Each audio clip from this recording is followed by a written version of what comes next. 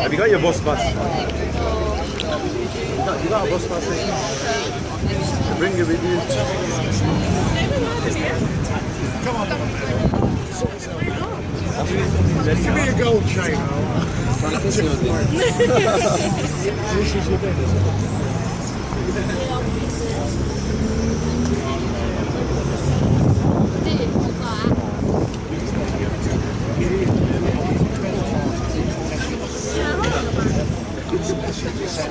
What are you saying?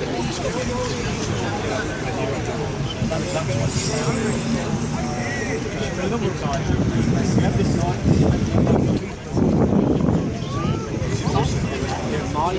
Setting the toe. Setting the toe for the area. What time is it? Huh? 42. 45? Yeah.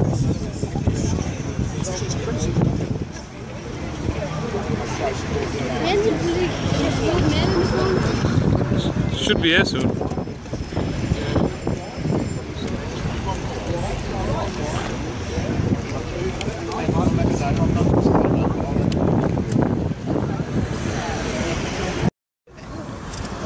And I work closely with other members of the community and the various bodies to try to bring about a positive change within Sparkbrook. Now we have all gathered here hopefully for that same very purpose. This knife bin is a step towards that positive change. We are not calling it a knife amnesty. It is not an amnesty. It is a surrender. Hand over your weapons, whatever you've got, and leave them in the bin. You do not want to use them again.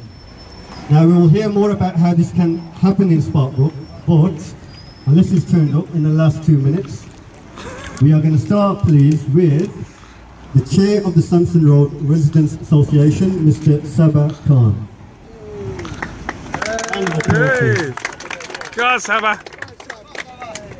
Thank you all for coming and thanks for coming everybody.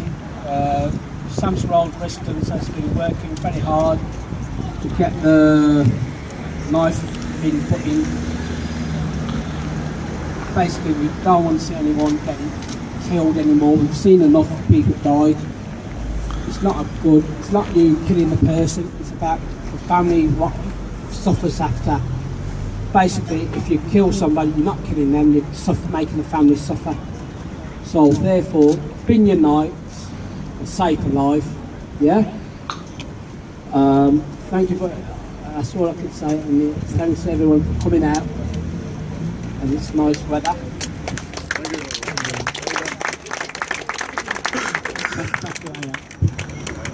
Thank you very much, Sabah, Chair of the Sampson Road Residents Association. Now we've been working very closely with a charity called weopon. And they have installed quite a few bins around Birmingham and in other parts of the country as well. And just to say a few words, I would like to introduce Uche Noka, who has come all the way from London to represent weopon, and she'd like to say a few words.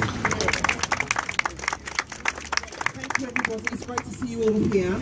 On behalf of the Ascension Trust and Word for Weapons, I just want to thank you all for your desire to see an end to the scourge of gun and knife crime in the area, this particular area here. It's partnering with people like yourselves that has made it possible for us to get the different knife pins that we have in different areas. So far, we've collected in excess of 11,000 weapons. People are making use of the knife bins, and they are wanting to have a change of life. That's only through working with organisations like yourself that has been made possible. I just want to thank you for partnering with us. We really appreciate it, and we hope this is the first of, well, in this area, a few more in this area we'd like to see. Thank you. Thank you. Thank you very much, Uche. Thank you for your support as well. Now, dropping your knife into the bin is only part of the problem, yeah? What happens afterwards? Areas need to be regenerated. Opportunities need to be given to the youth. And just to talk about regeneration, I would like Councillor Tony Kennedy to come up and talk about how Sparkbrook is being regenerated and the plans for it. Hello, thank you.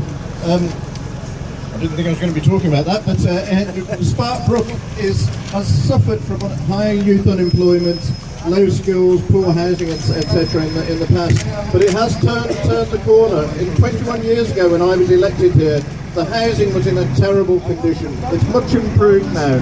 We're embarking on a regeneration programme to put new industries and new businesses into the area, to put more housing in and better housing, and most importantly, jobs and opportunities for our young people. It's our young people that are the future. It's our young people that will make this knife and the surrender work. I urge all of you to go home, go back to your families and search your hearts, search your house, search your homes for any stray weapons that young people may have access to that would lead them into temptation. We must get those weapons into this bin and have a change of culture for those who would carry weapons around. And if you take a bladed weapon into a school, if you're a pupil at a school and you take it in, you will be expelled. And it's your family that will suffer as well as yourself for the future. So please, please, take part in this surrender now. Thank you. Thank you very much, Tony. Now, I'd like someone else to come up and say a few words. Someone who... Well, I'll give a bit of a history first. Mr. Bob Jones, the late Mr. Bob Jones. Thank you very much for inviting me here today. And can I thank all those of you who very kindly supported me in the election. I came here just about 10 days ago to see what was going on. I said, as soon as you open this bin, I said, I'll be back to see you, and here I am to see you. This is a first for me because this is, I've been doing the job now 4 working days, and this is the very first public engagement that I've done, and I'm delighted I'm here in Sparkbrook at the Sampson Road Residents Association. We've already heard about the scourge of knife crime, and this community has experienced knife crime firsthand, and at least one person we know has lost their life, tragically, in an incident that was not that long ago. But you know what this is about?